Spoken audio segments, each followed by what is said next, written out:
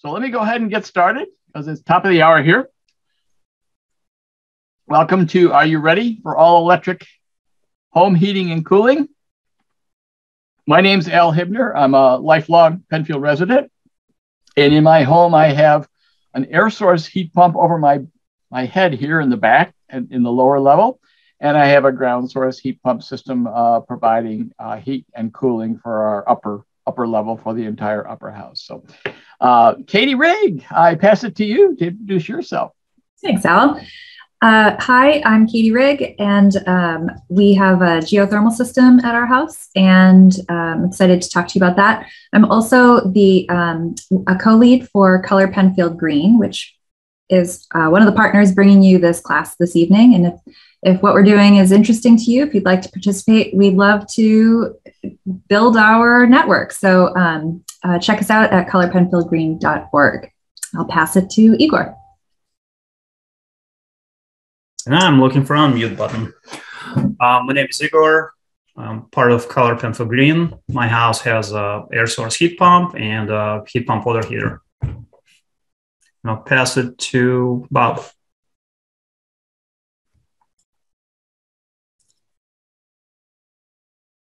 There we go.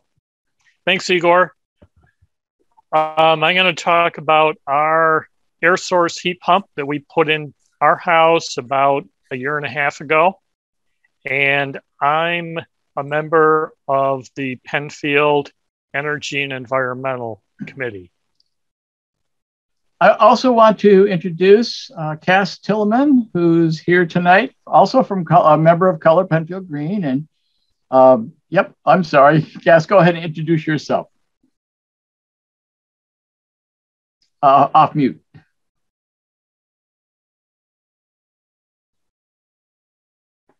Cass, you're on mute. I'm Cass Tillman. I'm a new member of Color Penfield Green, and I'm actually here as a participant in this session. Excellent. Thanks to everybody from Color Penfield Green. And I'd like also now to have Matt Corona introduce himself. I'm not sure if Raphael's on the call, but Matt, take it away. Go ahead, introduce yourself. Hi, everyone. My name is Matt. I'm the campaign manager for the HeatSMART Monroe campaign, and I'll tell you more about that later, so don't worry about it yet. I work for a local Rochester-based climate-focused nonprofit called the Climate Solutions Accelerator, and HeatSMART is our program. And I'll tell you more about that later. Great. Thanks, Matt. Tonight, we're going to be introducing you to the whole subject of clean heating and cooling using electricity instead of natural gas and fossil fuels. Matt will have a session on HeatSMART Monroe, what it is, and defining heat pumps and helping us to understand what kinds are available, as well as links that we can follow to get engaged with his program. And then four of us, myself, Katie, Bob, and Igor, are going to go ahead and provide you with information about our systems. All of us have these heat pump systems, as we've told you. So we can't wait to tell you some of the some of the good things and some of the not so good things sometimes about our systems that we've been living with for a couple of years. Next action steps we'll close with. And I do want to make sure you know that the PDF document that contains all these slides is in the chat right now. So if you click on that, you can download that to your computer. I will also be following up with everybody that registered by email tomorrow, and I'll enclose a copy of this, the slides as well. And in the slides, all the links, everything, one of the hyperlinks, if you open up the PDF document, you have to download it first or save it to your computer. But if you open it up, all the links can be clicked on to take you to the appropriate locations. In our appendices, I've included links to a series of articles that I've written about my journey toward becoming all electric. So let's get started. I'd like to take a moment to talk a little bit about where we are right now. This is really pretty current data. And if you look at the area in red right now, let's kind of dissect that. This is from the U.S. Energy Information Administration as of January 11th. And at that time, if you look at the left-hand column, they were predicting that energy costs for heating oil, natural gas, and propane were all going to be about 30 to 40% over the baseline average prices, base case forecast, as they call it. And if you look at electricity, 5%, that's a big difference. That alone kind of says, hey, we might want to consider, switching to all electric appliances away from fossil fuels. And then they talk about the warmer than forecast and colder than forecast. So this is current data from the government. And I just want to emphasize to you that New York State is considering legislation, is considering funding in its budget, ways to reduce CO2 emissions across the state. And New York State has considered actually putting a price per ton on CO2 emissions and equivalents. Now that hasn't passed yet, but it's been considered. And something like that still could happen. It still could happen. Now it would also entail returning some of those revenues back to low and moderate income households to make them whole so that they don't suffer because of higher energy prices from fossil fuels. But the same thing is being considered at the national level. Right now in the Build Back Better Act, the climate provisions may be some of the only parts of that bill that actually survive, depending upon whether Joe Manchin says they can or not. Okay. And in that Build Back Better bill, we know for a fact, Katie and I especially, because of the work that we do with Citizens Climate Lobby, that they are considering putting a price on CO2 emissions and also refunding some of that revenue back to low and moderate income households. So this could still happen. We're not sure. Nobody knows what Joe Manchin, what's in his heart. Nobody knows. And bottom line, all signs are pointing to the need to reduce our our CO2 and equivalent emissions to net zero by 2050 by 50%, a reduction of 50% by 2030. We just have to keep on that path. We have to get on that path in order to avoid the worst ravages of global warming. So pretty sure fossil fuel prices are going to continue in the short term and long term to increase. So, that's going to spur the technology innovation we need to find clean, renewable solutions. So what can you do? And part of that answer to that question is why you are here tonight, we think.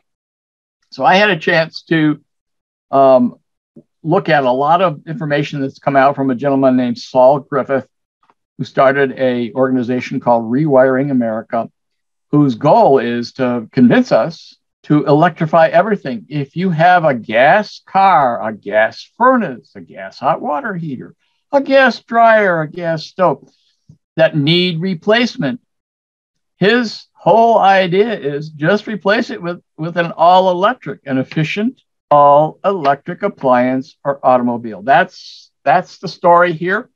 You can read a little bit about his background. He's done a lot of work with the government. Actually, he's going to tell you that himself in this particular video. So let me make sure that I am sharing sound. I'm going to stop for just a second. Share again. Make sure that we are sharing sound. And we should be ready to play that video. Sadly, people have the impression that we can't fix climate and still have the American dream. That's not true.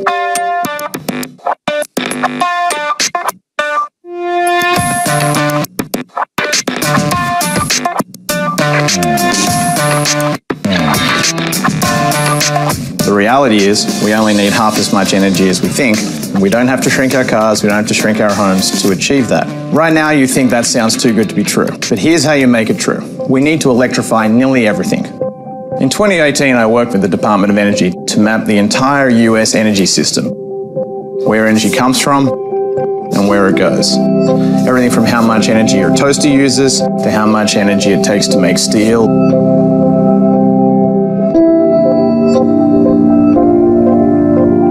It is really amazing just how much energy is wasted. The wasted energy we're talking about isn't really the wasted energy of forgetting to turn your kitchen light off. It's in the way we make and produce energy. More than 60% of the fuels that we use to generate our electricity get wasted as heat. More than 80% of the energy we stick into our cars in the form of gasoline or diesel is also wasted.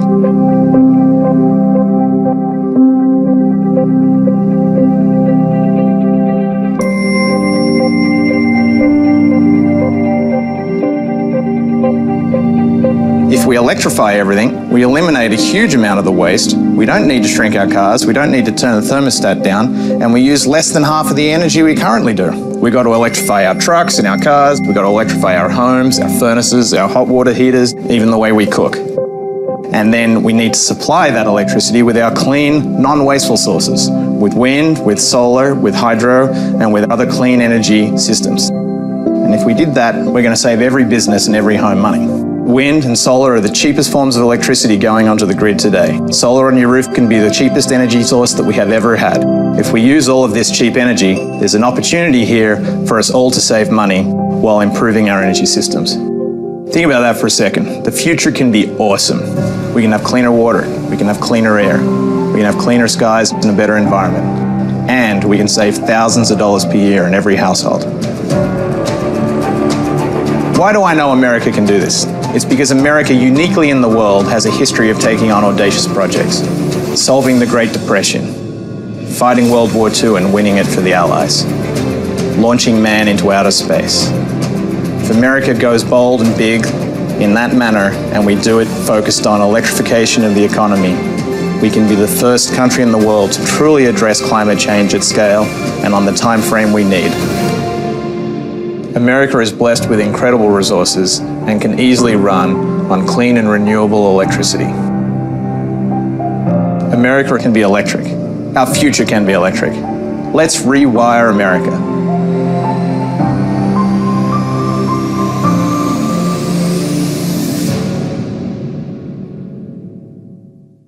So Saul Griffith is a proponent of almost what sounds like too good to be true, but I'm going to tell you right now, and I hope to do this in my case study, I'm with him. You can have your cake and eat it too. So you hang on for my session and several of the others, and let me prove that to you. And I'll prove it to you with actual numbers, kilowatt hours spent. Okay.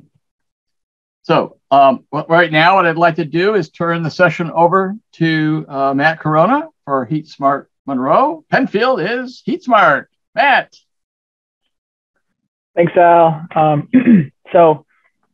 I'll be covering all about the HeatSMART campaign, how it can be useful to you and what we're all about, resources we offer, talk about heat pumps themselves, go over the basics of how they work, and we'll also talk about how to get started with the HeatSMART campaign and figure out whether your home would make sense for a heat pump and what type of heat pump. So HeatSMART Monroe is part of, so we're a program, again, from the Climate Solutions Accelerator, but we're funded by NYSERDA. NYSERDA stands for New York State Energy Research and Development Authority. It's basically a state agency that's helping to move the state toward clean and renewable energy in a number of ways. There's a bunch of different ways that has to be done. But one of those ways is the heating and cooling of your home. And so this campaign is focused on home energy efficiency and clean heating and cooling technology. So we're a clean heating and cooling community campaign. And there's a bunch of other HeatSMART programs all across the state. Not every county is covered, but we don't have like territory per se, it's not competitive. So, you could definitely reach out even if your county isn't covered, or if your family across the state and their county's not covered, there's, the closest HeatSMART campaign to them will be happy to help. And this map is available online on the NYSERDA website. There's a link to it in this PowerPoint, so you can go and check that out and find your, help, family members or whoever find their HeatSMART campaign. Or you can just get in contact with me and I can refer you to the campaign manager for them. Next slide. And now Al is going to talk about the campaign we're running in Penfield. All of us love talking about our heat pump systems. Absolutely, here in Penfield, the four of us. But we're doing this not only to let you know how much we love them and how efficient they are, but also we're doing this as a collaboration of the town of Penfield. We approached the town, color Penfield green, approached the town as well as HeatSMART Monroe to put together a collaborative effort to do two things: educate our residents, as we're doing tonight, and this is being recorded so we can reach even larger audiences, but also it's a bit of a competition. NYSERDA is promoting a Clean Energy Communities program, and if you haven't heard about it, you gain points by doing certain high impact action items like this. This is a high impact action item. We're running a clean heating and cooling and energy efficiency community campaign. If we get 5 of our Penfield residents, 3 to purchase heat pump systems and at least 2 to purchase energy weatherization and energy saving services, then the town of Penfield stands to gain points, 500 points, and better yet, $5,000 for sustainability projects of the town's choosing. So Bob will be working on the Energy and Environmental Advisory Committee to talk about possibilities like maybe buying some more EV chargers for the town facilities, whatever. So it is a combination effort, both education as well as doing good things for the town. So we're going to be asking you if we can follow along with you over the next few months. You can opt out at any time. We don't need to bother you if you don't want to be, but if you do get inspired to weatherize your home or add a heat pump, that counts. That counts for points and money, and we're going to love to hear from you about that. So that's the campaign. And actually, I talked all through that, man, so we'll skip to the next slide. So you're good. That sounds good. Cool. So, on the back end, HeatSMART Monroe is really the kind of project management part of this collaboration effort. So, ideally, part of the resources of HeatSMART is to help you, guide you through the process, help you find contractors that make sense for your situation.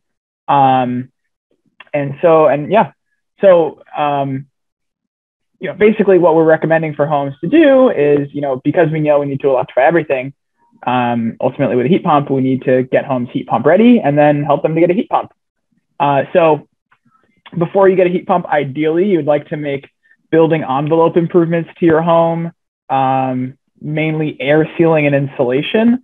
What that's going to do is it's going to help the heat pump to run more efficiently. Heat pumps run best when they're in a very tight space. And if your home hasn't been sealed or insulated in a long time, it's really important to do that first before you get a heat pump, if you can. So then once you've done that, you can get a heat pump. And so we'll talk tonight about air source and ground source heat pumps. I'll explain the differences between those and what might make sense for your home. And then there's also heat pump hot water heaters. Not mentioned on here are heat pump dryers and clothes dryers, and then also are there heat pump dishwashers? I don't even know. Maybe. No, actually, well, in that case, the water would be heated by the hot water heater. So, but anyway, next slide. So what is a heat pump? A heat pump is, everyone already has one, actually. It's called your refrigerator.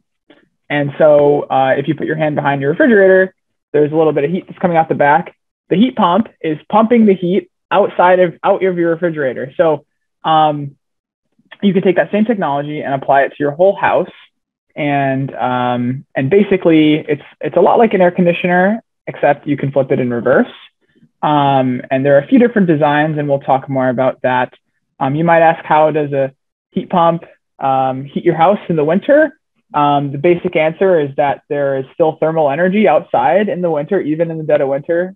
And so what a heat pump does is it manipulates a coolant fluid and can still extract heat from that very cold air and move it into your house. So they're all year heating and cooling solution. Next slide, please. So I mentioned earlier there are the two types. There's air source and ground source heat pumps. Those are the big basic categories, and there's a lot of different models, different form factors within those groups. So over on the left, you've got air source heat pumps. The main difference between traditional, there's a lot of differences, but one of the main differences between like natural gas equipment, fossil fuel based heating equipment is that those systems burn fuel to create heat.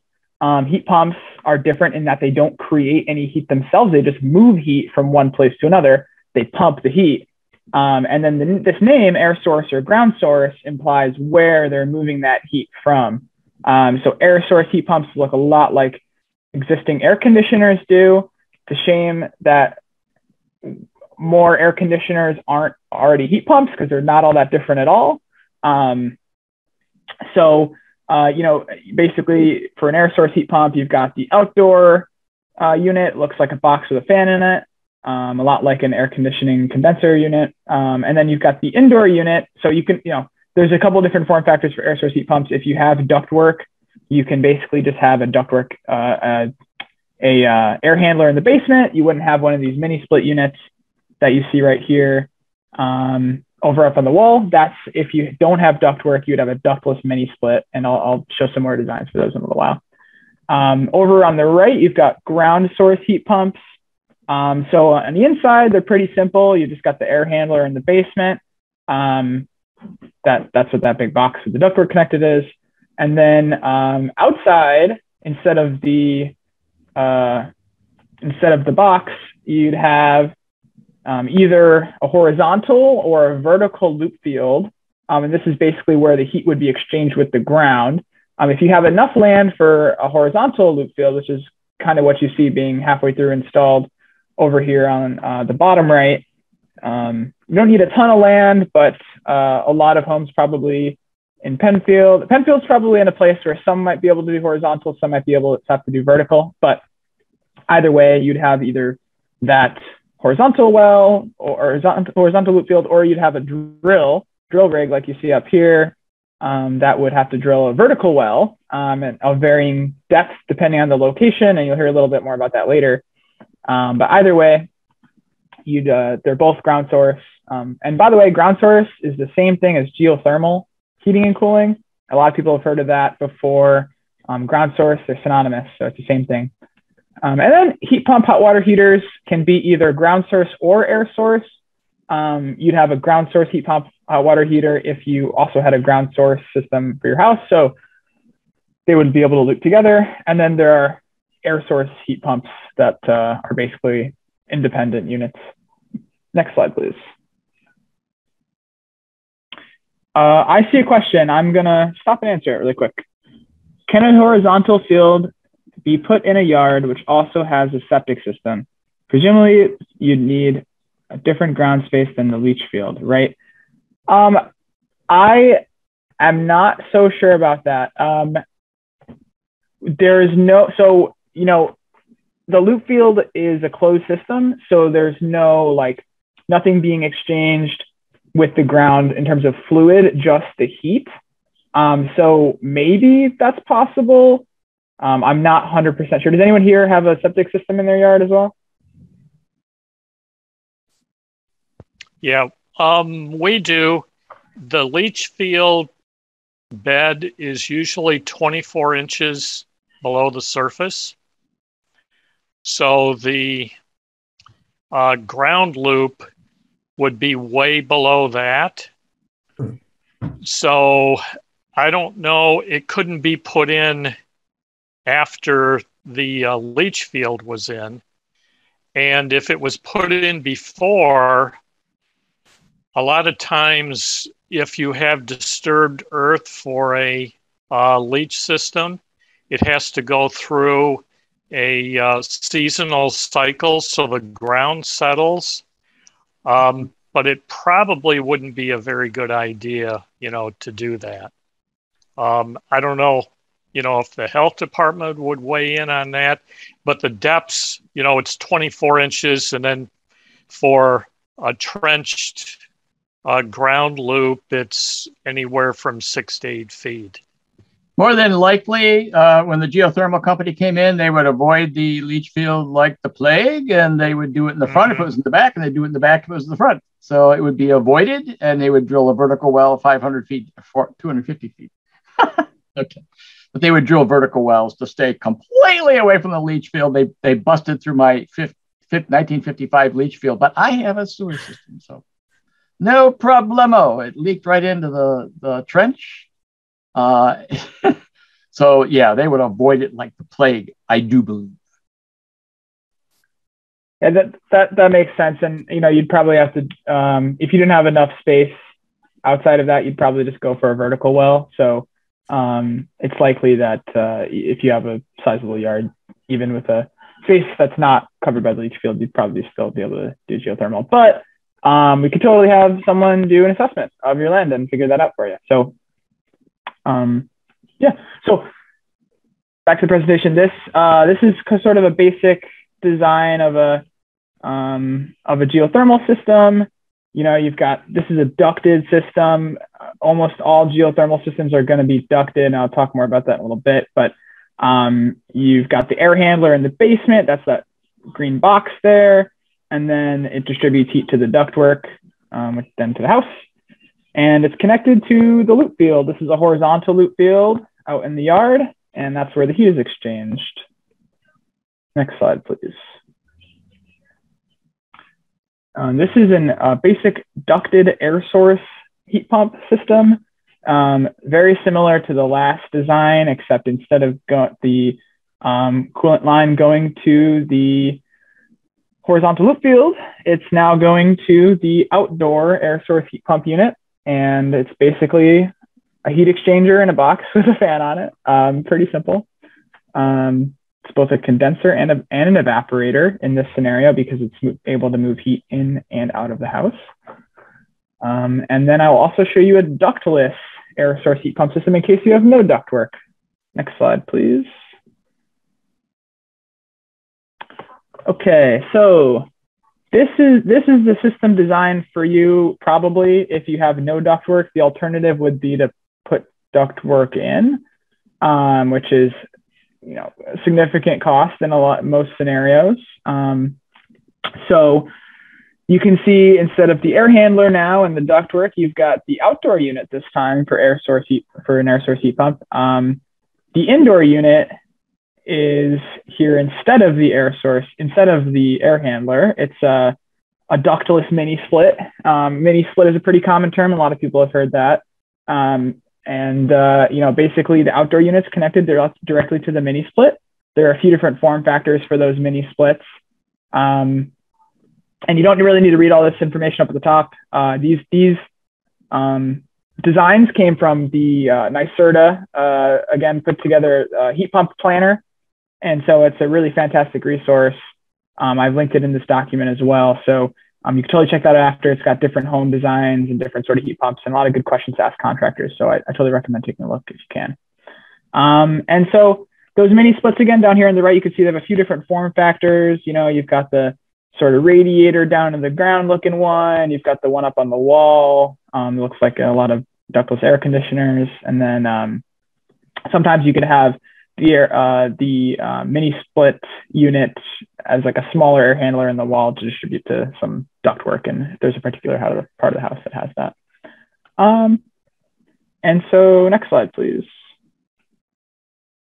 So to touch on some of the differences, from a user perspective, like living in the house, they're going to be very similar. They're both system designs are going to provide adequate heating and cooling throughout the whole year.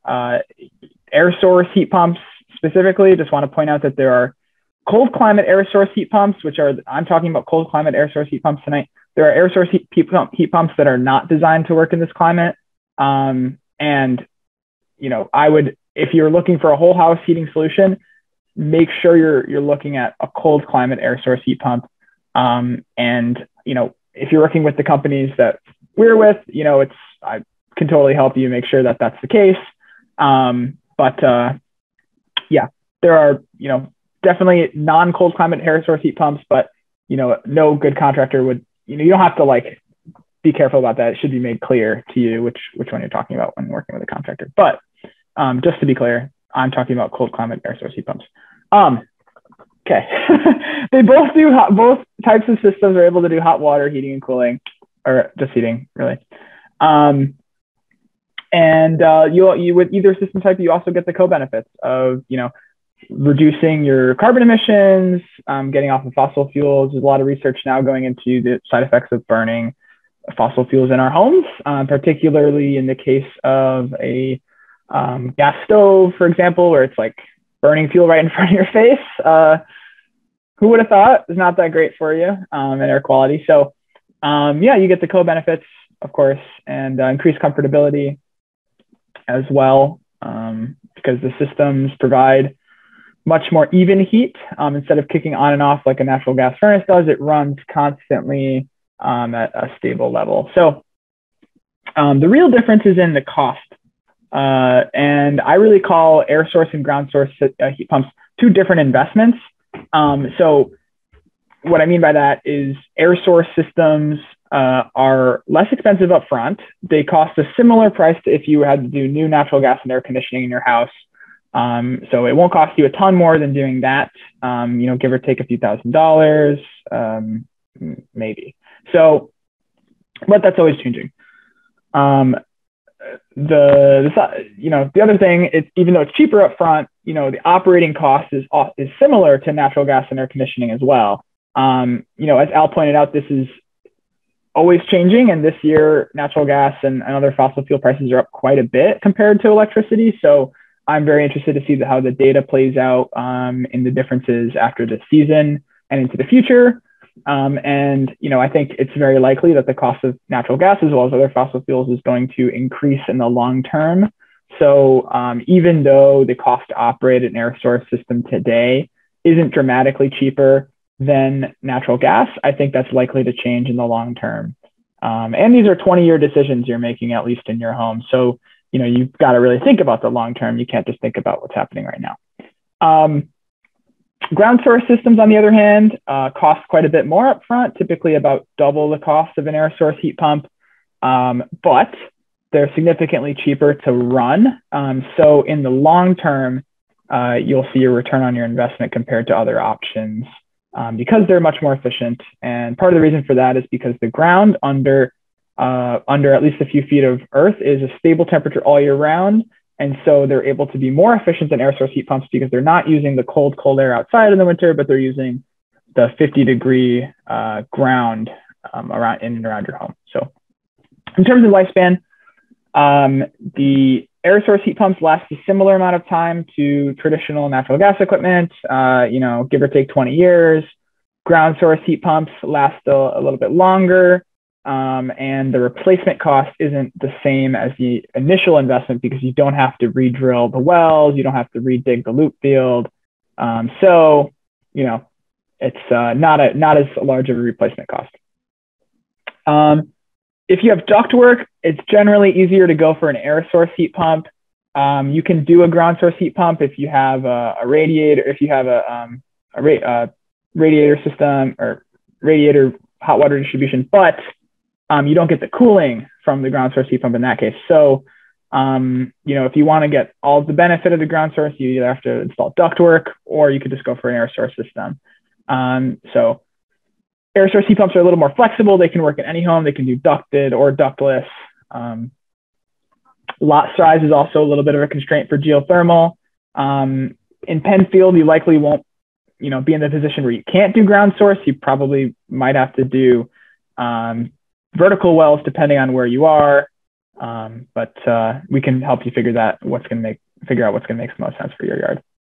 And then the annual checkup is a little bit of a downside for air source heat pumps. You have to get them checked up fairly, consistently year to year, which isn't really much different from a natural gas furnace because you also have to do that. But ground source has a little bit less of a maintenance requirement because it's not exposed to the elements constantly like air source is with the outdoor unit. Next slide, please. And I forgot this time too. I forgot to bring up my spokes rodent, Doug Burrows, right here, who's on my shoulder. He's our spokesrodent because he stays warm all year round in his burrow, just like other burrowing animals do. And they draw on the stable temperature of the earth underground to stay nice and toasty all year round. And it's the same principle that your ground source heat pump uses to keep you affordably and efficiently heated and cooled, or just heated really in the winter, probably. And so just to summarize, to touch on the points again, why heat pumps? We need to electrify everything, as we pointed out. And if we're going to do that, we might as well pick heat pumps because they're super energy efficient.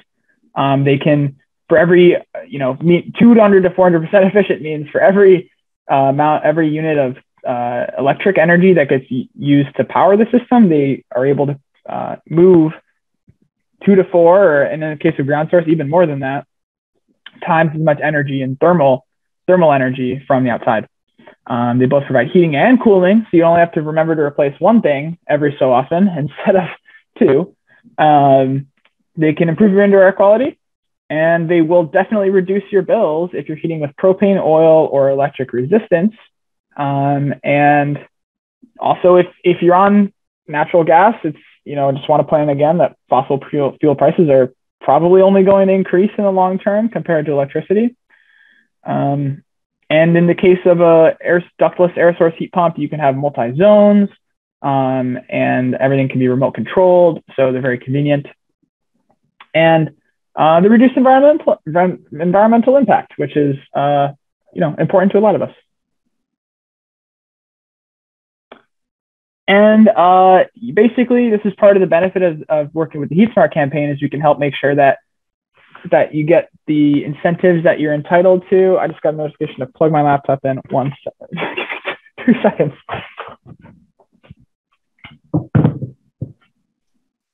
While Matt is away, I just want to make sure that you know that this is all a nonprofit effort. There's no commissions involved. We are residents who care about the environment, and we're not doing this for money or profit or anything of that nature. This is all goodwill to our fellow citizens. Yeah, and to add on to that, and I just really want to appreciate the Penfield folks for helping out doing this. But just on that note, HeatSMART as well is totally grant funded by the state, so we don't make any commission or any money off of the interactions we have with our clients. We are really just there to be a public resource and help people make sure that they're getting the incentives that they're entitled to. So there's a no-cost home energy assessment. I recommend every home starts there as a way to prioritize your options, figure out if there's opportunity to do building envelope improvements before you install the heat pump.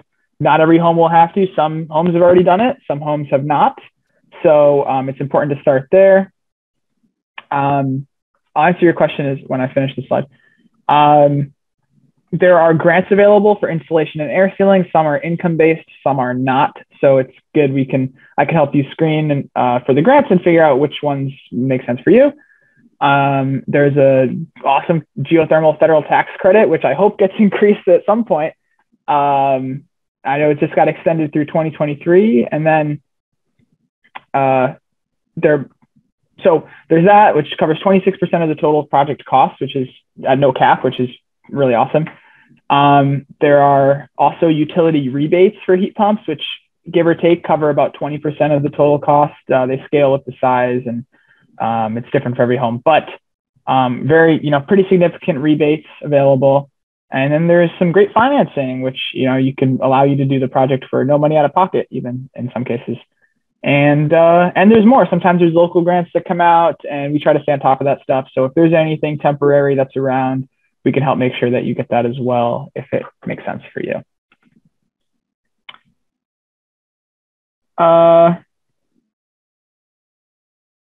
Okay, so the question's been answered. Great. Thank you, Alan, Katie. Next slide, please. So how do people typically move through the program? First you do go out of your way to come to an event like this, or, do some Googling and find us. Then you can schedule a no-cost consultation, basically over the phone. We'd spend about 30 minutes to go through details about your home, what you're interested in doing. We can see which grants and incentives you might be able to qualify for. Then you can schedule a free home energy audit with either one of our partner contractors or any contractor that can do it. You know, I would love for you to work with our partners, and there's some benefits to that. I'll tell you more in a second, but you know, you could schedule a home energy audit. That would be where you get, you know, a contractor spends about 2 hours at your home, you know, ultimately would produce some recommendations for building envelope improvements and perhaps replacing or upgrading the heating system. You can then review those recommendations. I'm happy to help you do that and figure out if the things that are recommended make sense for your home, make sure that that's the case. And then you can decide what to do. You can totally install the system or install whatever they recommend or not. It's no obligation. We just want to make sure that the information is in your hands. Next slide. So program resources we offer, it's mostly me as an energy advisor, but that's a really great resource because I can help you through the whole process, make sure that you know, the grants that if you can use any of them, that we help you apply, get everything in, you know, make sure that the contractors you're working with are able to use the state incentives, that those are offered to you, and that you know, our contractors, basically, I'll have them on the next slide, so I'll tell you who they are, but we did a vetting process to pick them. They're smaller contractors that are heat pump specialists. They do most of their work with heat pumps, and we picked them because they're affordable for that reason, because they do most of their business with heat pumps. And we touch base with them weekly, so it gives me a chance to act as an advocate for you as a customer of theirs and make sure that all of the recommendations are going to make sense for your home and help hold them accountable. So if there's any issues, I'm happy to help you work through those. And here's my contact information. And I've also left links to the NYSERDA heat pump planner, which those great graphics came from earlier, and a link to the income-based incentives. So if you wanted to go check whether you might qualify for those, you can totally do that. Even outside of those income-based incentives, there are still grants for everybody. So that's not the only thing available, but if you do qualify, it's an awesome, awesome resource. There's quite a bit of money available for low to moderate income households. It's great. And these are our contracting partners right now. If you're thinking about air source heat pumps, Wise Home Energy is awesome.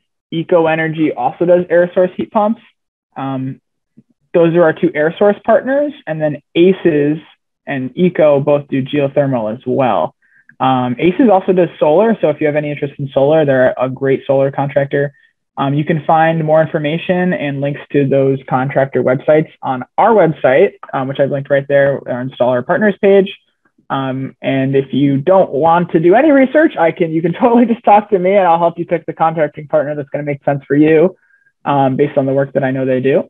So totally don't even have to think about it if you don't want to, but the information is out there. There are plenty of other contractors as well. We're not trying to say these are the only good contractors out there. Although I would highly recommend whatever contractor you do pick, if you're looking at a heat pump, making sure that they're specialized in heat pumps. There are a lot of contractors out there that don't do the best job with heat pumps, we'll say. So, and if you want to talk to me about it, you know, even outside of our partner group, I can recommend, you know, solid contractors. So get in touch. And so I will leave you with, start with a no cost, no obligation home energy assessment. It's easy and free. And you know, that would really give you the place to start, and you can figure out what's going to make the most sense for your home. I'm happy to help you set that up. All you have to do is go to the HeatSMART website and you can set up a time for us to have a phone call and we can talk about all that and get you started. The link is right there. We're going to take a moment break here to see if there are any more questions coming from our folks tonight. Jody and Chris and Merrick and let's see, Steve, Cass, any questions at this point? I did have one other question. My brother has a house in Fairport, and I don't know the details of their heat pump situation, but what I understood is that he has a heat pump that keeps it cool on the warm days and keeps it warm on the cool days.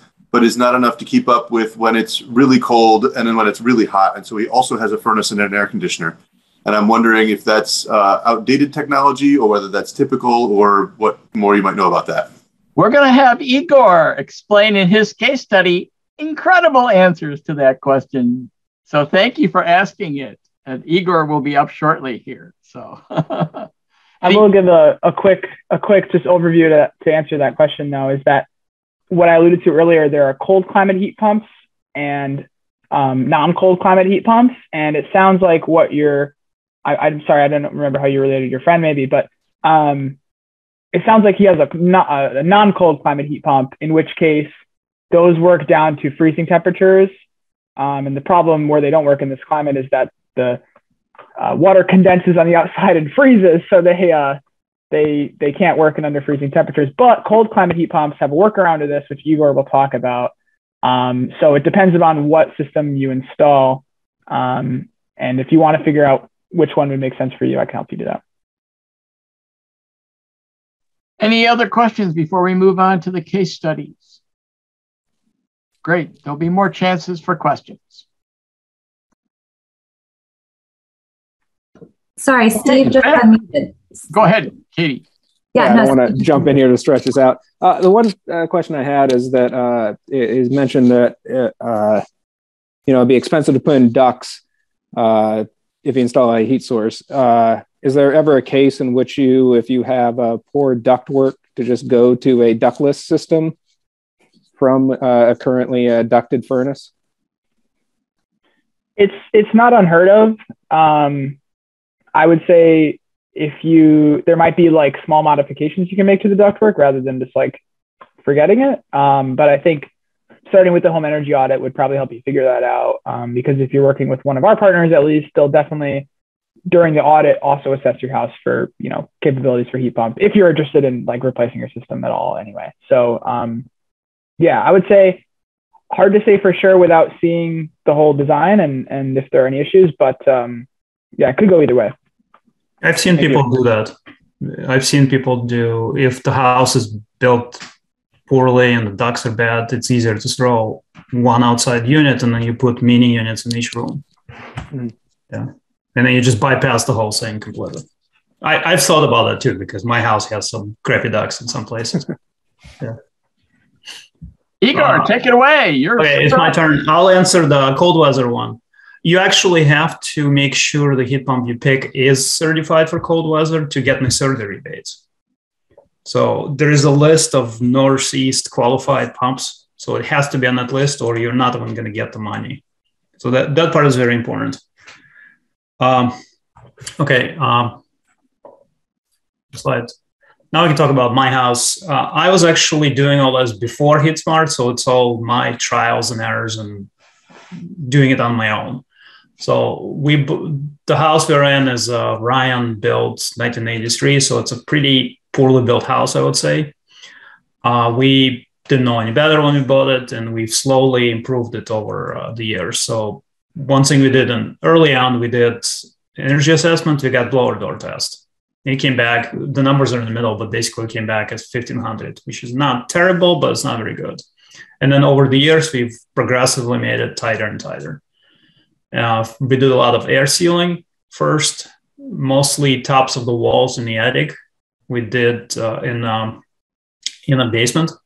Then we blew in some insulation in the attic and insulating the basement significantly with rigid foam. And that one I actually did myself. That was fairly easy to do. So rigid foam against brick followed by R13. So my basement is tight and air sealed. The top of the house is tight and air sealed. And that brought things down quite a bit, and about half of the leakage. I list here all the installers I've used. Again, they were outside of the program, but I think now they are at least part of NYSERDA. As a result of all this, and the result of all the upgrades I'll describe, we barely use any gas. So my setup is a hybrid. I still have a gas furnace, but it uses none to maybe 3-4 therms a year. So barely anything. We do use a lot of electricity because the house is all electric. I also have electric cars, so all of it together makes high usage. We produce a little bit of our own. It's not enough to cover the whole thing. We make about a third of our consumption.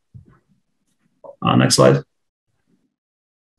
So this is a timeline. We kind of started minimizing gas usage when we first moved in. We just did not put any gas appliances in. We picked electric stove, we picked electric dryer. At that point, we just had a water heater and a furnace. Did all the improvements to the house, made it tighter, and then the water heater became too leaky because anytime the house got too tight for the natural draft gas appliances. So we did a detour and put a tankless water heater, and I have separate slides on that one, because it could bring its own combustion area in. Then we put solar on, and then in 2019, we made a whole bunch of improvements to the HVAC system. We actually made a hybrid heat pump.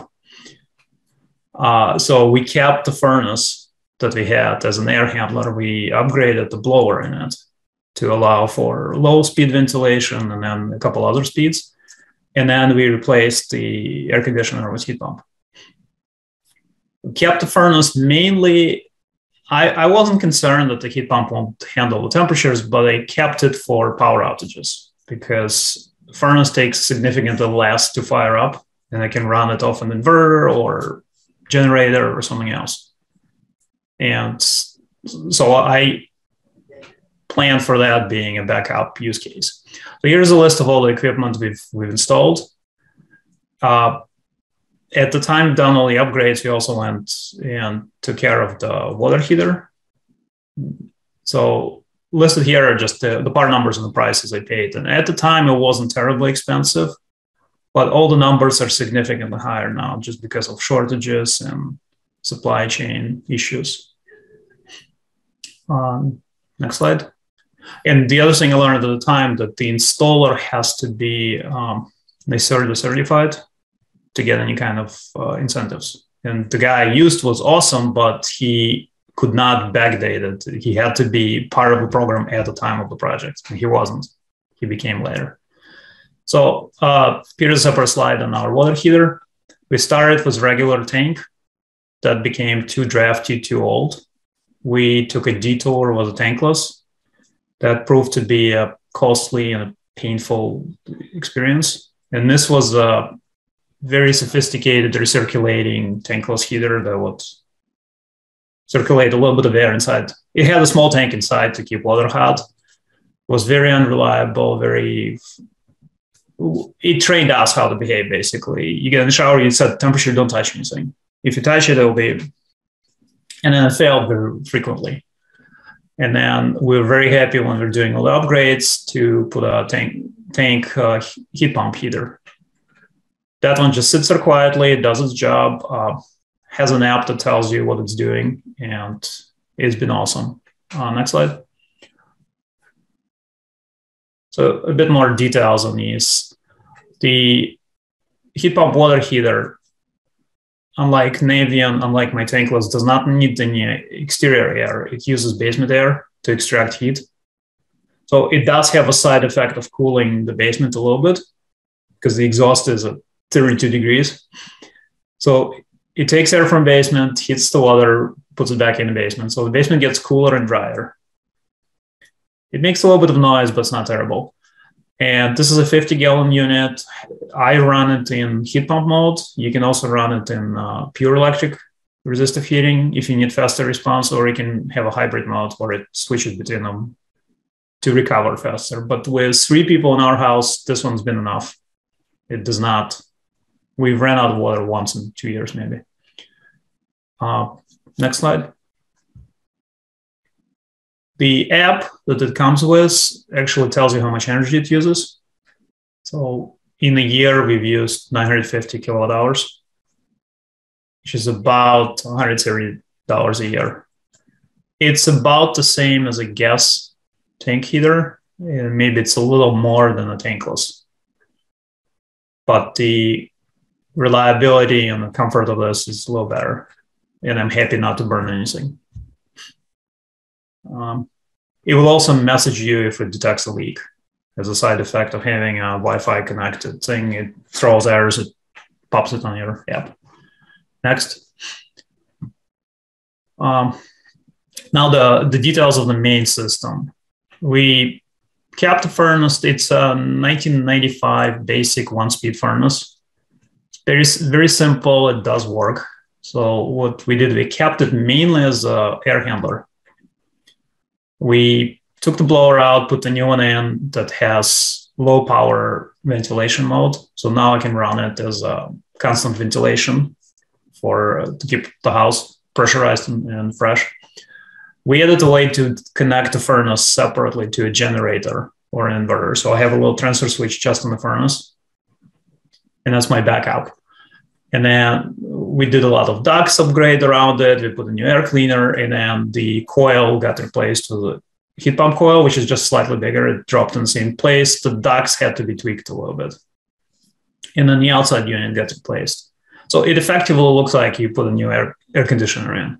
Everything else stayed the same. And then we put a fairly sophisticated thermostat on where you can configure multiple heat sources. So it knows that the house has a furnace, but also knows that it has a heat pump. And the way it's configured right now is it has a switchover point where it shuts off heat pump and only uses furnace. Right now it's set to about 5 degrees F. I found below that the heat pump efficiency is low enough where it just doesn't make sense. It runs continuously, but I started losing. So I can't maintain 70. I dropped to like 68 maybe. But so below 5F, heat pump blacks out and the furnace fires up. So far this year, it happened a couple times. Last couple of years, it hasn't run once. I had to run it by hand manually a couple times just to maintain it. And then the other improvement we made was because the house is so tight, we made a cheap ERV or HRV, energy recovery. Basically, we brought in outside air from a little intake through a little damper that the thermostat opens or closes. And it just goes right into return. They're not doing any fancy energy recovery, but it's just a small damper. And what this does, it brings outside air continuously as long as the outside temperature is within a certain range that's set by a thermostat.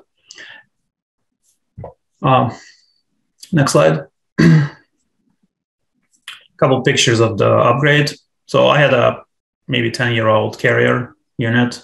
The Bosch unit we put in is not that different. It does go on a little riser to keep, when it melts snow and ice in the winter, it needs space for stuff to drain. It's quieter and it's tiny bit taller. Next. This is the inside. So we went from a small coil to a little bigger coil, and then some of the ductwork around it got tweaked a little bit. And you can see on the picture on the right, in the back, on the back left, you can see a little green box. That's a switch. It's a transfer switch to go between a generator or a furnace.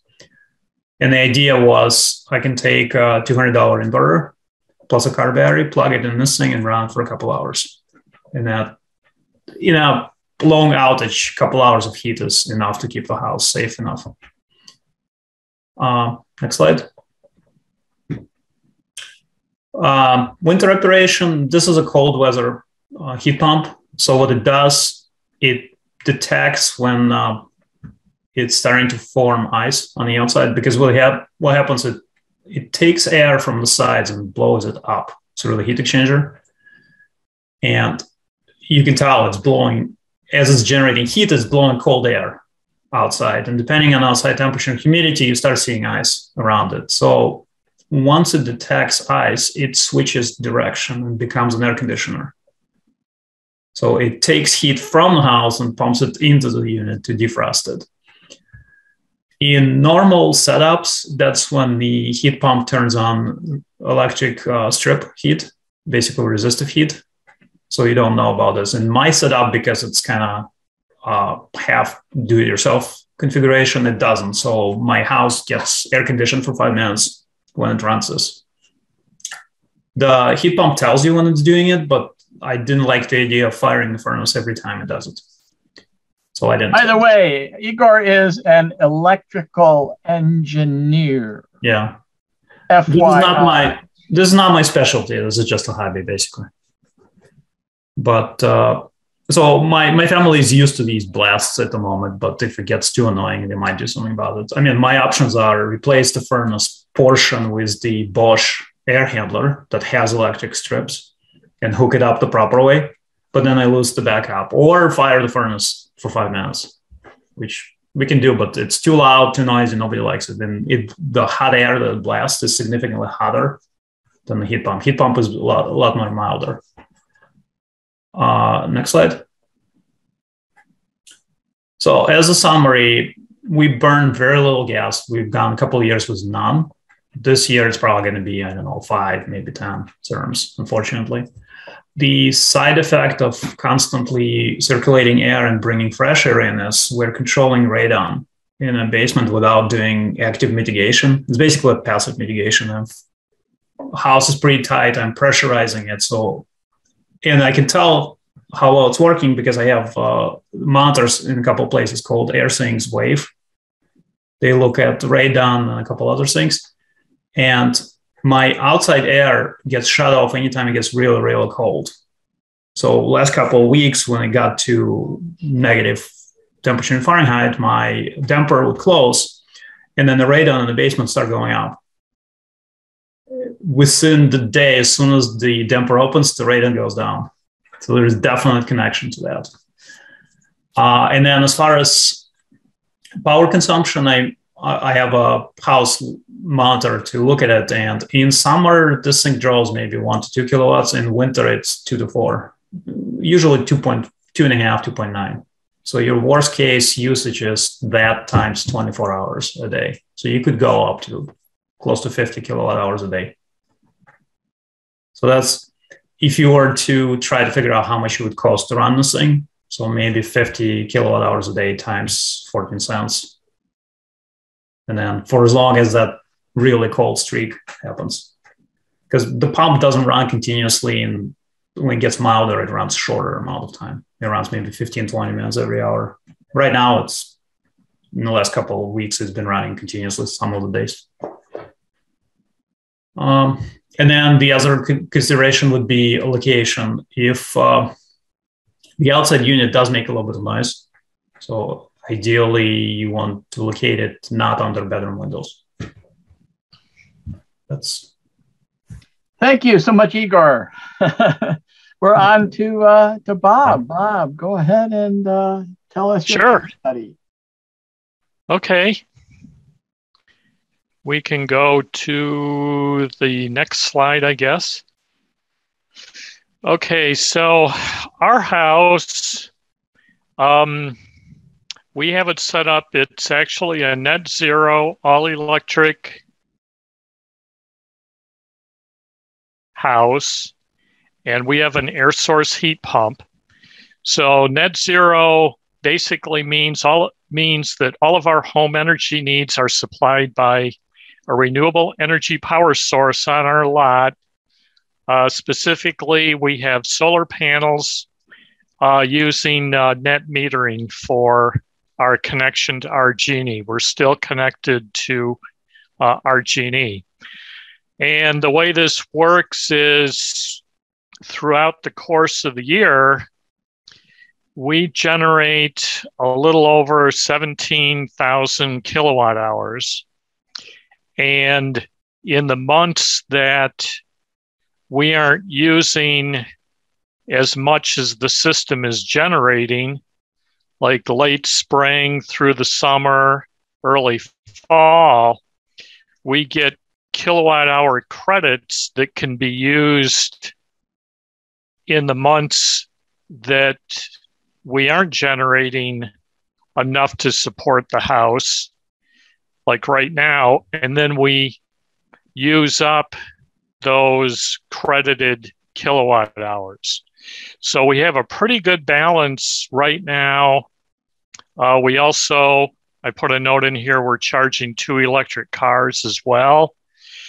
So our electric bill that we receive is just for the cost to be connected to RG&E. So it's $22 a month. And if we go a little bit over as far as production, then the utility will actually send us a small check for any surplus that we generated. And they reconcile that. I think it's like in April or something like that, once a year. On the bottom left, you can see our solar panels. In that picture, the original ones we put in 2008. And then the other four we put in 2018, I believe that was. Okay, next slide.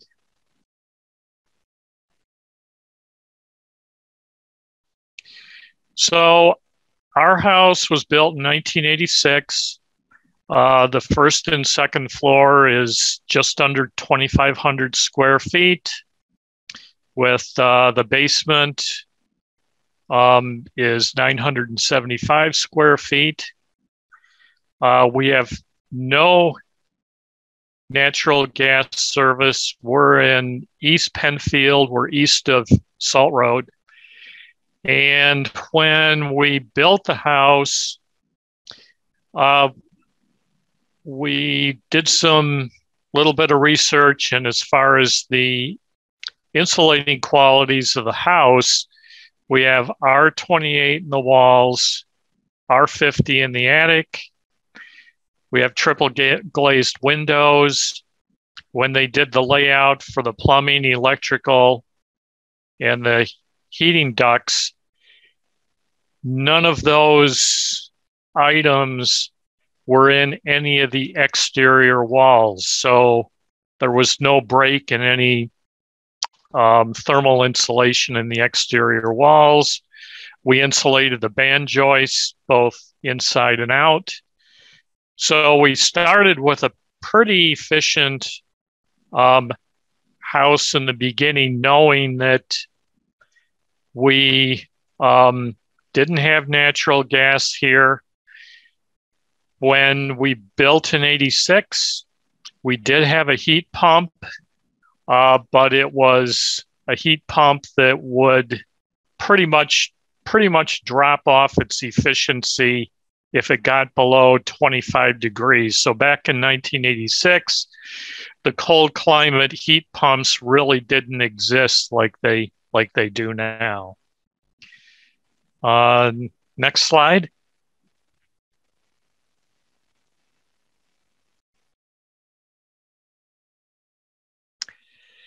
So like I said, our solar PV system generates a little over 17,000 kilowatt hours annually. The air source heat pump, on the left, you can see the outside unit. And then in the middle and the right are the inside units. And similar to Igor's system, we have a pretty efficient air filtering system that was part of the install. And this was installed in August of 2020. So this will be our second winter with this system. Next slide, please.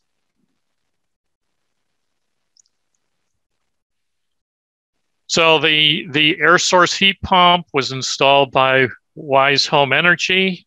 That's one of the partners with HeatSMART. The installation qualified for the NYSERDA rebates plus 0% financing. And I've also installed a heat pump water heater and a clothes dryer. You can see the two pictures of those items there. And like I think most of us have done by now, most of the lighting in the house is LED. And through the years replacing appliances, we have now all Energy Star appliances. Next slide.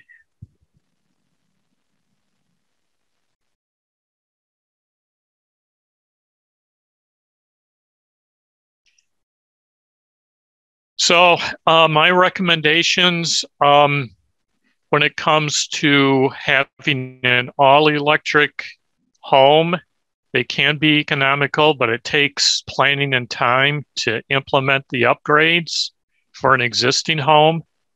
I know Igor went through his kind of timeline through the years where he got to where he is today. You know, Al will go through the same thing, Katie. In a home energy audit and the proper selection of appliances and the heat pump system will result in a cost-effective solution over time. So it's important to investigate the nice sort of rebate programs. From time to time, the equipment manufacturers have rebates. And like I mentioned, there's also low or no interest loans available. Next slide, and I think that's it. Thank you, Bob. Okay. Sure. Katie, you are up for your case study on geothermal. Yes, thank you. So about a year and a half ago, we got a geothermal system for our house, which was built in 2002. We were definitely attracted to the efficiency of a geothermal system, and we were excited that it was like an all-in-one, you know, geothermal plus electric hot water. And then we were able to cut off our gas supply. That was such a great day. We also got replaced our gas stove with an induction cooktop, which I love, and you should look into it if you're considering it. It's fabulous. We, starting in December, we were able to do the Penfield 100, which is 100% renewable electricity through the CCA. So we are very excited that we've kind of a zero emission house as of now. Next slide, please. I'm going to try to go through this really quickly. We ended up just doing one well to 500 feet. And then they dug a trench that was about 30 feet to the house. Next slide. A couple weeks later, they came back. They buried the tubes 6 feet under the ground. The tubes got connected to the utility room. We installed the exact same thing that Al is going to tell you about. So I'm actually going to skip that entirely. And then I was excited to hear that the heat was off for 30 minutes total, which was great because it was a very cold day. And then they did a touchscreen thermostat with Wi-Fi accessibility. Right, next slide. And then we were able to turn off the gas. That was so exciting. That made me so, so happy. I clicked my heels for sure. And then a few weeks later, we also were able to get a Symphony temperature control app. So that's been great because we came home early from vacation just a few weeks ago for Christmas, and we had it set to vacation mode. But from the highway, I was able to say, you know, kick that heat on so we have a nice toasty house when we get home. And it's been great actually for the data analysis. I love looking at the data, and you can see exactly how much energy you're using month to month and what, you know, which types of heat. Is it heat 1, heat 2, or the auxiliary heat?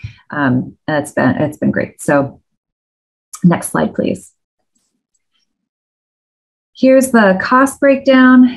The initial quote was over $41,000, which is hefty, but it quickly came down with a NYSERDA rebate, which we didn't even see. So that the actual out-of-pocket cost was $32,750. But then we did get that tax credit last year. So the total cost after incentives was $24,350. And like Matt said, you know, that's expensive, but the idea is that the operating cost is going to be significantly less over the lifetime of the system. And so we should see a return on investment eventually. Al, next slide. So one major problem that we've had, which will not happen to you, the 500-foot well was a major problem. There's no way to know exactly where gas pockets exist. And we were told that we might hit a gas pocket and they're variable. And, you know, the well might vent for 2 days, maybe even as long as 2 weeks. And the neighbors might be a little upset. It'll be a little stinky, but it was awful. And it's much better, but it's still venting all this time later. It's been a year and a half. So next slide, please. It was really bad those first few days. I mean, we had people calling from 2 neighborhoods over reporting a gas leak. It was so strong. It was so much gas. The fire marshal insisted eventually, after like the 3rd time coming out, that they put the tube up, the extended tube up above the height of the house. It stayed like that throughout the whole winter. And we would love to convince our neighbors to go geothermal. But anyway, ACEs will never go past 250 feet again. So at least in Penfield. So this will not, we're an early adopter and we will suffer this for you. Okay. So, it's now shorter. It's about 8 feet. And, but yeah, we still have little stinky poops every couple minutes being outside. And it's really, really disappointing, to say the very least. All right, next slide. So we're very sad about the venting. Methane gas is far worse than carbon dioxide. And we know it won't happen to other Penfielders, but okay. But we love the system inside. That aside, it's great. And it's so much more efficient. We do heat more than we would in the winter, and we cool more than we would in the summer. And we have been running the numbers. If you convert the therms to kilowatt hours, it really is 4 times the efficiency of a gas-fired furnace. That was consistent all last winter. And then last summer was just too cold, so I can't say for sure that it was a 6x efficiency for the AC. But we only used 172 kilowatt hours over 4 months of the summer to cool our house. And it's a 3,300 square foot house. And, but we're frugal with our heating, our cooling. We set the house to 80 degrees and eventually, or occasionally we bump it down to 78. We do have a little bit of a concern about power outage, but not really, although we are looking at getting Bob Kanauer to install a battery system for us, a battery backup that would power our heating, cooling, and some lights and the refrigerator. So that is our story. Okay, Katie, thank you so much. I just want to let you know we're running about 5-7 minutes over here. I'm going to try to speed up my presentation, but we may be a couple of minutes. If any of you have a hard stop, we honor that. And I'll stop at 8:30 for sure to see if there's any more. So I'm Al Hibner in Penfield. And guess what? I benefited from Katie's disaster they only drilled 6 100-foot wells in my house. No gas. We were not drilling for gas, Katie. Okay. I have a 1955 ranch home, obviously never insulated when it was built. Who cared back in 55? 1,500 square feet upper. And this is a basement level, a walkout basement in-law apartment, not insulated properly. So I'm going to do something about that even more. And our contractor was also ACES Geothermal. It was about 6 months after Katie had her system installed. So let's get to it. Here's my timeline. And I do want to urge you, if you are interested in seeing how in a backyard with a mobile drilling rig, small 2-person operation, drilling 6 wells, if you go to the appendices of this PowerPoint PDF, you can click on links to see videos of the wells being dug, the trenches being trenched in and all of that. So there is in my blog articles an amazing amount of detail and videos about how a geothermal system is installed. Welcome and urge you to go see that. Now, we all have timelines. There's a commonality there. I'm not going to trouble you with all of the timeline items before April of this past year. I do want to focus in on the geothermal system. So, as Katie said, and I'll go into a little bit more detail on the system.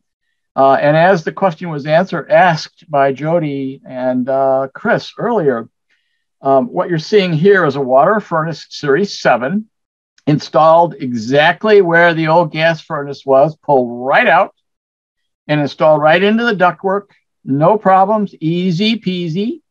Okay, so that's the unit. And we also had, now I have a little side room next to it. There used to be a gas water heater right next to our furnace, but we needed a little bit more room because I have 2 tanks. I'll talk about that in a second. So I have A.O. Smith Voltex hybrid hot water heater, same unit Katie had. And the cool thing about this system is I have something called a desuperheater. Now the compressor inside the water furnace, when it's running at the higher speeds, it's generating a fair amount of heat. It runs about 3,000 kilowatts, 3,000 watts at the highest speeds, and tapering down to 500 at the lowest speeds, 500 watts. So why waste that heat? Let's grab it. So the desuperheater is a loop around the compressor, picks up that waste heat, sends it to a passive 50-gallon water heater. This does not hook up to anything. And that's where the water is coming in from the street. So 50-degree water coming in from the street goes into that passive tank. It's mixed with preheated water from the water furnace desuperheater. And then when we call for heated water from a bath, shower, or whatever from the A.O. Smith unit, it's taking preheated water from that geotank. It is an amazingly efficient system. I mean, how does it get any better? I'm going to call this system the Tesla, the finest consumer residential home heating and cooling system that exists. And if you look at our pricing, we were a little bit higher than Katie. Well, let me tell you why. So she had one big truck drill, one big 500-foot well. Oops, Katie, sorry. Took a couple days. I had a crew of 2 gentlemen running a mini drill rig, drilling 6 wells. 2.5 weeks it took. So yeah, it's going to be a teeny bit more expensive. And when they did the trenching, they went right through the leach field. But who cares? Because we're not using the leach field. So as I told you that earlier. Here's a project overview. We did have a couple problems, but they were very minor. The A.O. Smith hybrid hot water heater, the compressor failed. Big deal. Under warranty. They replaced the unit. Boom, done. And then there was one pipe that was not properly connected. So we had a little bit of leaking water in the water furnace, and they fixed that. Just took a little time to fix that. No problem. Excellent service from them. Lots of pictures that you can see in those articles. So what do I do about backup? Well, look, my wife and I are 71 years old. We're aging in place. We're going to be here in this house in Penfield for a couple more decades. No apologies. No apologies. We had to harden our electrical infrastructure. I went ahead and installed a 200 amp breaker box because, hey, we're all electric. Geez, the EV charger grabs 7,000 watts when I charge it from 9 p.m. to 7 a.m. 7,000 watts an hour, okay, for an EV charger. To start, I put a whole house surge protector in the panel. I installed a Generac 22 kilowatt generator. I don't care. It's comfort, baby. We're 71 years old. We're aging in place. No apologies. Man, if we get a power outage, this thing kicks over and runs on natural gas, and we generate more than enough power to run every single thing in this house. In fact, bring your space heaters over and we'll heat them up. Okay. So the only reason we're keeping natural gas service right now is to run the generator. It runs 5 minutes a week, 52 weeks a year for testing it. So again, no apologies. The other thing that I had Bob Kanauer do is install a unit called Sense. And Sense allows me to, using artificial intelligence, to determine the amount of watts being used by every single electrical device in my house, including I have a space heater here, the Carrier air source heat pump behind me. Water furnace gives me all the electrical usage of its own components. So the only reason I put this Sense is so I can track and give you real numbers, which are coming. Real numbers are coming, because I know inquiring minds want to know the real numbers. I know you do. Okay. So here's some real numbers. Back in June, the first last 5 days of June were the hottest of the summer. Little glimpse at global warming down the road, couple decades from now. Maybe that's our normal temperatures in the summer. Who knows? I don't know. Anyway, the average temperature high was 90.6. The average temperature over 24-hour period for those 5 days was 81 degrees. Here's the number of cooling degree days. That is the difference between the average temperature and 65. It goes either way, heating or cooling. This data is courtesy of the weather.gov site. And here's the usage. Each day we average 9 kilowatt hours to cool 2,200 square feet down to 73 degrees, 16 hours a day, and set back at 71 at night. Just absolute comfort for these old bones, 71-year-old bones. Okay. So, I mean, this proves Saul Griffith, you can have your cake and eat it too. So for $1.17 a day, $35 a month, if it was averaging 90.6 as high temperature, 81 degrees as average temperature. That's amazing. That's amazing numbers. But wait, there's more. A couple of days ago, I recorded the data for the entire month of January. I now have 8 months worth of data.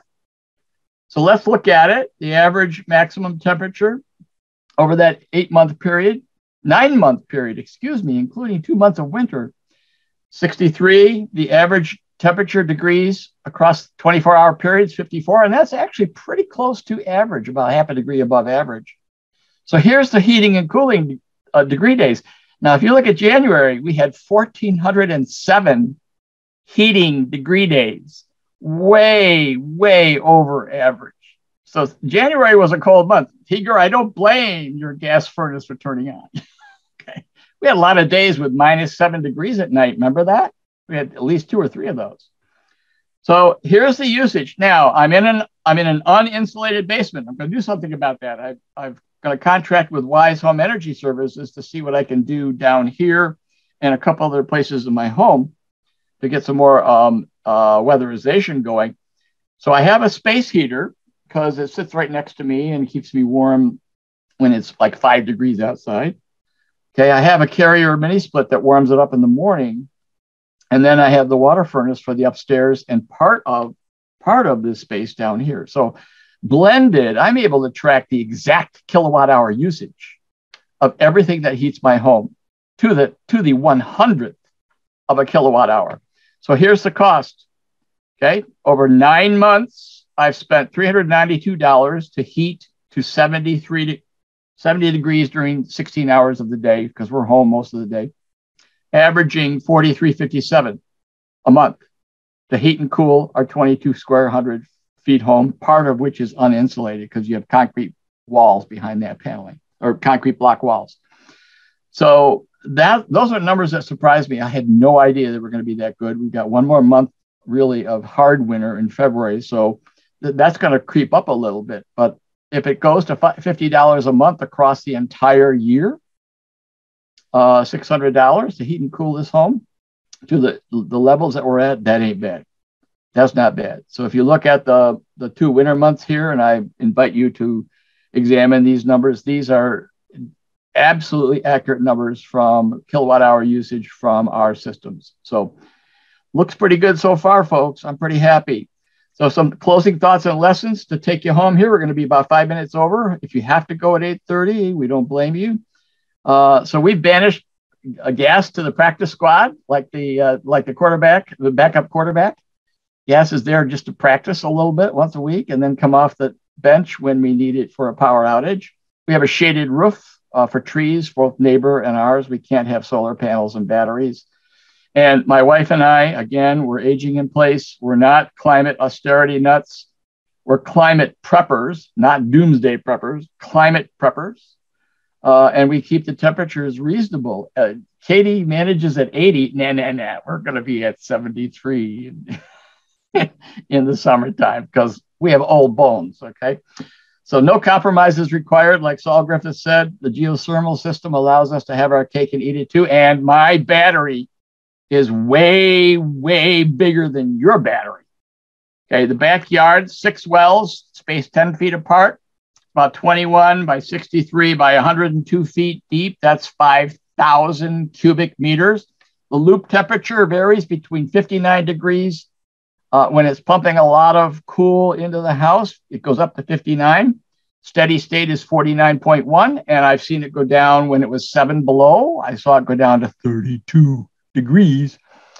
But that's only temporary because if you turn the system off, it just regenerates. It comes right back to 49. That's called entropy. It is a physical principle of heat traveling. Okay. And it's just an unlimited source of supply of heat energy. And would you rather have a 32 degree loop temperature versus a 7 below? So much easier for the unit to make heat from 32 degrees or 39 degrees or 49 degrees than it is to make it from -5 degree air when it shuts off like Igor's has to do with an air source. So enough bragging. We passed our own Build Back Better Act. We've invested in our system. I'm less concerned about return on investment because, hey, we deserve it. We're 71, we're retired. We're going to live here. I have no concern about returning on investment. I know where fossil fuel prices are going, nowhere but up. This will pay for itself. We get fixed electricity prices with our CCA program. So I have no issues at all. Bottom line, this is such a cool system. It has 12 speeds, 12 compressor speeds, 12 fan speeds. How many speeds does your furnace have? Ha! Okay. So it ratchets up and down speeds all day. I can tell the temperature outside based on the speed of the compressor and the fan. Literally, I've now come to understand in the morning, it's going to be running at 11 compressor speed and maybe 8 fan speed. And by the time it heats up, warms up to say 39 degrees, it'll be running at 1 compressor speed and 3 fan speed. So it's pretty cool. The heating cycle, the vents, heat ducts don't heat up to more than 90 degrees. That keeps it cool. Basically, the lower temperatures at the register keep the humidity higher, and it runs constantly in the coldest weather. So you're always staying very constant with your temperature, plus or minus 0.2 of a degree. It's just built for comfort. This is a Tesla system, the water furnace Series 7. I'm sold on it. Hope you buy one too. So incredible, priceless. We're not burning a single cubic foot of natural gas. If you look at the white pipes on the left, they're capped. That was the old exhaust pipes for my old furnace. No more CO2 emissions for me, all gone. The black pipes are coming in from the backyard from that beautiful big brown battery, 5,000 cubic yards. We are now powered by 100% renewable energy. And when the hybrid dryer, electric dryer is installed in early February, I will be 100% all electric. And if you catch a theme here with the people that are talking to you tonight, that's a theme. Going all electric, decarbonizing 100%, that's a theme. It feels awfully good. Thank you, ACEs. Even Mother Nature approves. That shrub there we did not trim that. After the loop field in the spring, after it was looking over the loop field, and Mother Nature grew it into a beautiful big green heart to give us kudos. A shout out from Mother Nature to the Hibner family. So we are basically, our gas meter is very lonely. You know, we're only going to use a few therms a year to test the generator each week. And that's my story. Any quick questions? Sorry I ran over, but that's my story. Anybody have any questions?